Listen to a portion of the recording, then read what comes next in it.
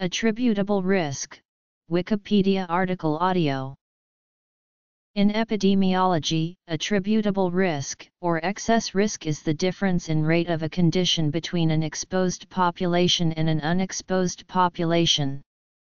Attributable risk is mostly calculated in cohort studies, where individuals are assembled on exposure status and followed over a period of time. Investigators count the occurrence of the diseases.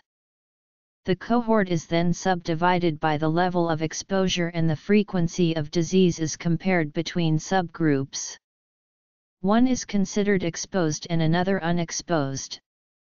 The formula commonly used in epidemiology books for attributable risk is A R equals I E I U I, where I E equals incidence in exposed and I U equals incidence in unexposed. Once the AR is calculated, then the AR percent can be determined, which is calculated as 100 I E I U / I E. Population attributable risk is the reduction in incidence that would be observed if the population were entirely unexposed, compared with its current exposure pattern. The concept was first proposed by Levin in 1953. Diversity of interpretation. Uses. Greenland and Robbins distinguished between excess fraction and etiologic fraction in 1988. All excess cases are etiologic cases, but not vice versa.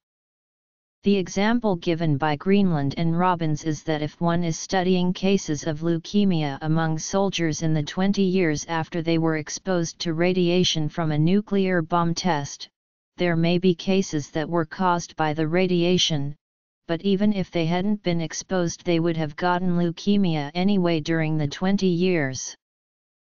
From the standpoint of both law and biology, it is important to measure the etiology fraction. In most epidemiological studies, PAR measures only the excess fraction. Another measure, known as the population attributable fraction, can be calculated to help guide policymakers in planning public health interventions. In practical terms, the population attributable fraction provides an indication of what the percentage reduction in the incidence rate of a disease could be in a given population if the exposure were eliminated altogether. As a hypothetical example, if all radon exposure in a community were removed, and everything else were left unchanged, the number of lung cancer cases would decrease.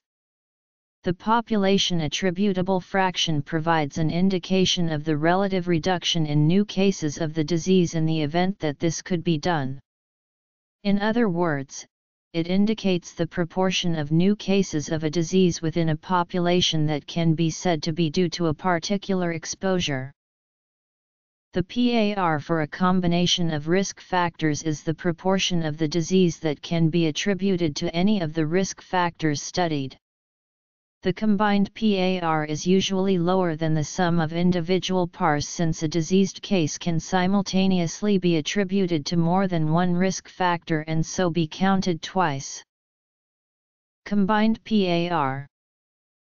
Assuming a multiplicative model with no interaction, combined PAR can be manually calculated by this formula. Etiologic fraction is the proportion of cases in the exposed population in which the exposure has played a causal role in disease development.